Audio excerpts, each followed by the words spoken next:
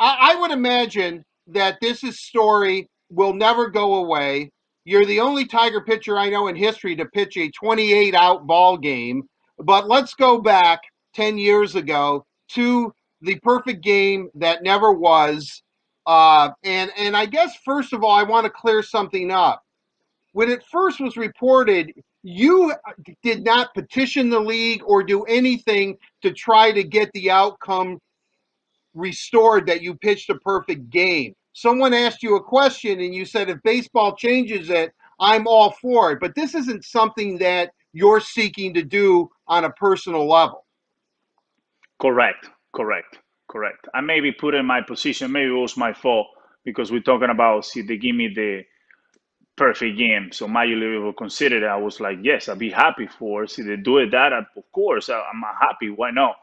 But it's nothing they're putting a letter or trying to replace the chain or trying to change the history. I'm really happy with everything will come. 10 years later, actually, we're talking about it right now, and I got a good taste in my mouth because the way me and Gene we handle some teams, and that was part of the story. That was the dynamic that we live in that point, and we respect it. I wouldn't change it. Let's go back to that game in the ninth inning. I'm sure virtually every Tigers fan, every baseball fan that's aware of it, can probably comes up to you and says, you know what I was doing on that night when I was listening to it? I guess what I want to do is go back to that ninth inning. Mark Grunzelanek comes up, first pitch fastball, he tags it. Austin Jackson makes an incredible over-the-shoulder Willie Mays type of catch. At that point, are you thinking, okay, this is actually going to happen? That was the difference about that game to the other games. The confidence level they got between the 7, 8, and 9 inning, it was getting bigger and bigger and bigger and bigger. Do you ever see it? This is a good point because you mentioned about Austin Jackson catch the ball, and you can see I was smiling. That actually lose me up. That was like, hey, my guys is gonna catch every single ball. I know it was a game that's going too fast the way you say. That was again a lot of ground balls. There's not too many pitches. These guys it's not too many a strikeout neither. That was these guys coming aggressive and swing the bat. So I was the confidence I got for my guys is like they're gonna get it every ball, they're gonna get every out. They all these guys that reacted. Brandon Each make a great play. It, ground ball touch my ankle and Brandon Each get in and getting out. So they're in a really good position. And they actually that play in specific, it lose me up. I was smiling at that time. I don't feel any pressure. Obviously, I was excited. My heart was, raised a little bit more than normal. But I was like, believing so much all these guys that got behind me. Oh, so you get the next out. You're feeling good. You know your guys are there. Jason Donald gets up. Ground ball, kind of an odd play. We've seen it so many times where the second baseman looks like he can make the play. In this case, Carlos Guillen. Miguel, who's a great fielder, I underrated portion of his game, makes the play. You're trying to beat the runner to the base. Donald's on record saying he's trying to beat you. Take us through that play. What's going through your mind as you know I'm on the verge of baseball history? Well, and this moment, everybody's aware what everything happened. We got one more out to finish this, and all the stadium, all the fans, sharing, everybody stand up, and everybody want to execute the last out. Everybody's in play, everybody's in position. Soon the ground ball get it. I was running hard as I can to first base. Everybody know what happened. When Gene Joyce called safe, it was when I was in shock. It was a ground ball that was not easy because the ground ball and the TV you don't see it. It was more like a slow, like a JoJo ground ball. The ball was going like this. So Miguel go execute the ball really good and throw it to me. Everybody know what happened. Call safe. I was in shock. My first reaction, I was putting my hands, like a celebrate. Miguel, I can see Miguel celebrate. I see Carlos Guillem jumping. I see everybody's jumping. And when that happened, and the way to go to the mound again, it was when I started doubting myself. I was not running enough. I was don't outbeat me. I don't touch the base. I bobbled the ball. What just happened? So I lost all my focus in that point, and I would start doubting why we was safe. And everybody after that I saw the replays, but I was not watching at this point.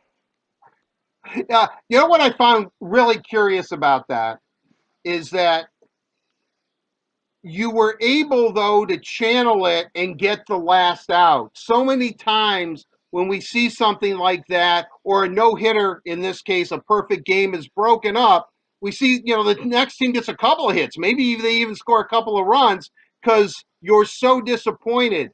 How were you able to keep it together? 100% luck. It was my day. And this moment, I was not focused anymore.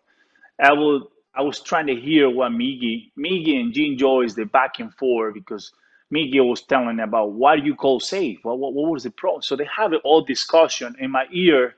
I was listening to them.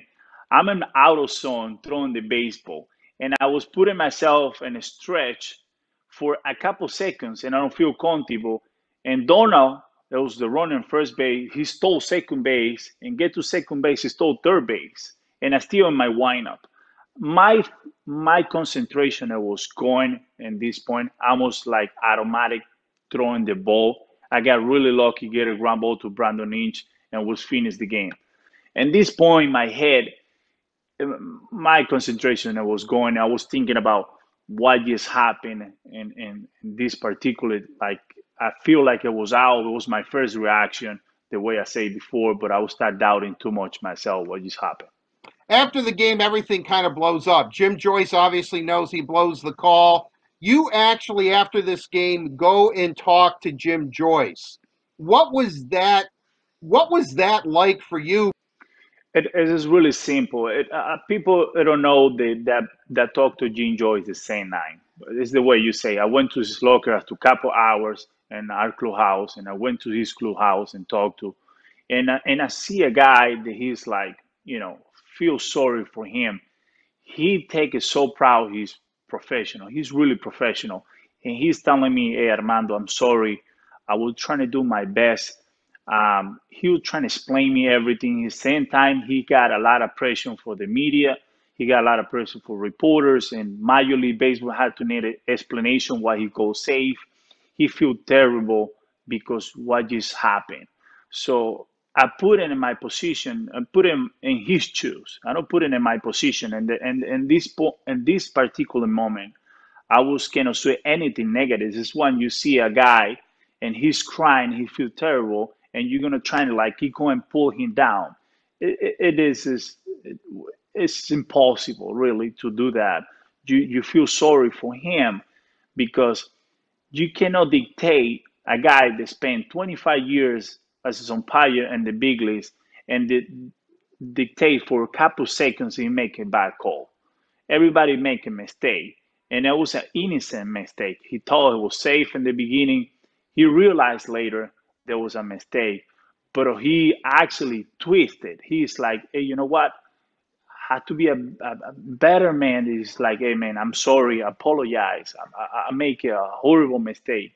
And in this particular moment, we kind of kill all these negative things that people say is to like, how can we focus about the solution, not the problem? How we can make a better story? And that point, we don't know the story is going to be so big. So we was trying in this moment is like, hey, you know what? Let's move forward. Let's go see if we can change it.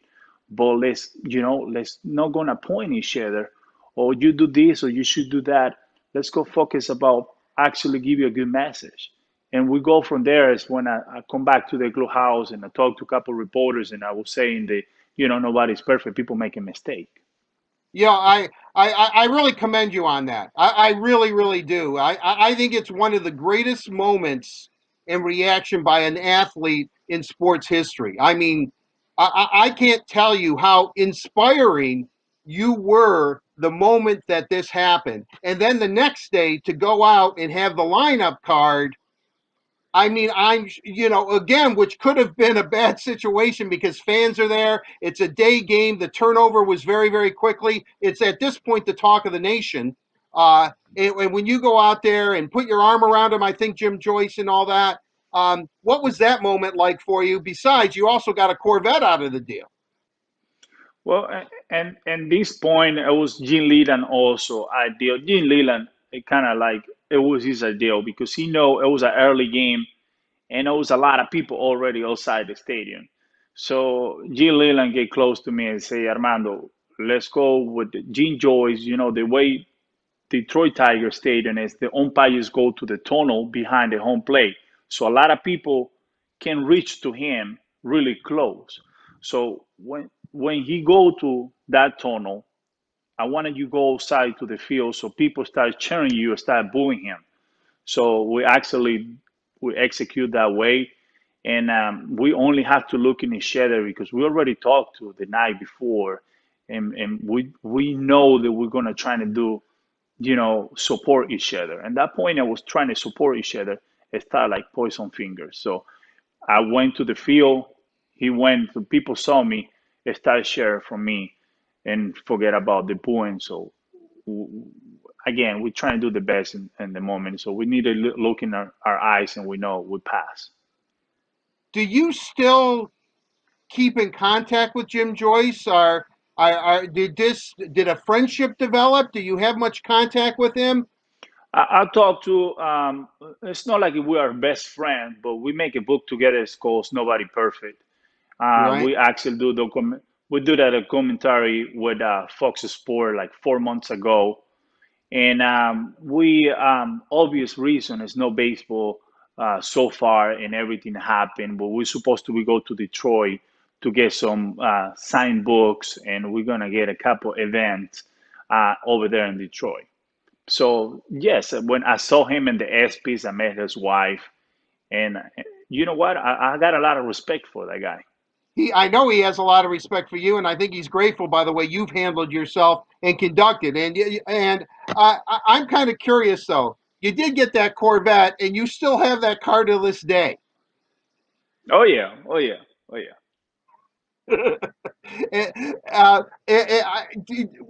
Are you surprised at how big this story became? How this is part of the American sports fabric is the perfect game that wasn't quite perfect. Well, I was surprised, completely surprised. And that time we don't have that social media that we have right now. I started notice because my phone is stopped no ringing. I was 24/7, my phone ringing, my phone ringing, my phone ringing. And the papers in Venezuela was blowing, and I can see it. The story is getting bigger and bigger. But for me, to this point, it's like let me put some positive message, and it's exactly the same that we're doing right now. 10 years later, um, before I go to that, in that point when we do the book, I see Gene Joyce doing take the money, the revenue he got from the money for the book, and putting money in foundations to help people. And I saw that, and so I put in myself all these years that every time that we go too close to that, I get more attention to. I try to get the revenue they got, and Mm-hmm. do a foundation to help people. And actually, it's coming a bless to me. This year is obvious we cannot go to Detroit because obvious reason what happened with the coronavirus. And I was trying, like we're talking about 7 months ago, that we're gonna do Hope Foundation in Venezuela because they have a really hard time. And I make these teachers, and this is a blue and white, and the back is like this, and it's say, "What is your call?" And I will sell this t-shirt for foundation to help Venezuela. They really have a hard time. And I'm doing this because this is opportunity that I got to start repeating myself also to help people because this is when I got attention for like 1 week or 2 weeks. And after that, coming a normal ex-baseball player. Well, certainly you have taken what could be a very big negative in your life and turned it into a positive. I know, as you said, you're helping out Venezuela, the Galarraga Baseball Academy. You're selling the shirts. I'm definitely going to get one. I promise you that. But you're also helping youth baseball also in Texas. Can you talk a little bit about what your life is like right now? I got a baseball academy and I create a pitching online program. It's armandogalarraga.com. And I just, help all these kids like go outside, pitching, throw the ball. I do remember so much go, don't be too much in the technology. I wanted these kids to go outside and share and control their feelings, like how they can play as a team, how you can control your feelings when the stuff don't go your way. How can you support your teammate when he got an actually bad day? So that communication, that being, the human being has to be give you more love, and a sport they give you too much tools, and we're losing a little bit that because a lot of people on their computers and their phone and the tablet, and we lost them to be outside. And this dynamic, this coronavirus, actually putting more people close and actually more longer 4 or 5 now to take more close. And the human being has to be more close. It has to be more tight than ever. And to have that academy, I'm joining these kids smiling. I'm joining these kids to learn some teams different. They don't learn in the computer. I've got to tell you this. I think that your message resonates with everybody. I mean, you are just a decent guy, and I mean that truly. From the way you reacted to what happened to you on the field, I mean, it's a baseball game. Certainly, it's important. It would have been the first perfect game in Detroit Tiger history. Trust me, I know that. But what you have been able to do, I can't tell you, as a native Detroiter and a lifelong Tiger fan, how proud I feel that a man like you wore the Detroit uniform, Armando. I truly mean that. I mean, you are a very special person, and I think what you've done is outstanding, absolutely outstanding. Well, Truly. thank you. And I get that also for Detroit City. I remember 2008, Detroit had a hard moment in downtown. The people sell and close the business like crazy because the economy was down. And then you see the Detroit downtown and have a hard time. And people start getting together. The big companies started getting together to invest in downtown because they're proud to be in Detroit. They don't want people leave outside. So want to be people in Detroit, and they start investing little by little to get better. How can push Detroit to all this talent, all these people right here that are good at putting together a really beautiful downtown?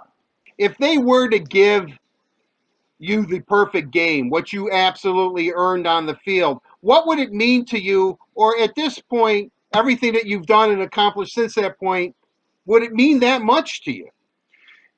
I would be really happy. I'm gonna be honest with you. I'd be like, Mm-hmm. yes, But but I got a really good taste in my mouth because I helped to baseball have it replaced now. Like I contribute. It's not only my place. It's not trying to be like an angel. Just to like it's not only my plane that has to be changed. It's a dynamic in that point. We have to respect it. All these places is really important that some people make a mistake. I'm really happy they use my name and using my play, what happened to me, to they don't happen to this generation and the future generation, to the future players they're gonna happen. They're gonna make it really something in history. And for human, we make a mistake and they don't be in the books. In Spanish, it's like lo más bonito de la historia es la huella que tú dejas en el presente. The beauty of this history is what you leave it with the present. Armando, I could talk to you all day. I really could. I completely have enjoyed this conversation. As I said, you're inspiring. You're a great young man. I wish you nothing but success on the Galarraga Baseball Academy. I hope that, things go well in Venezuela and things go well for Thank youth you. baseball very much. Thank you very, very much.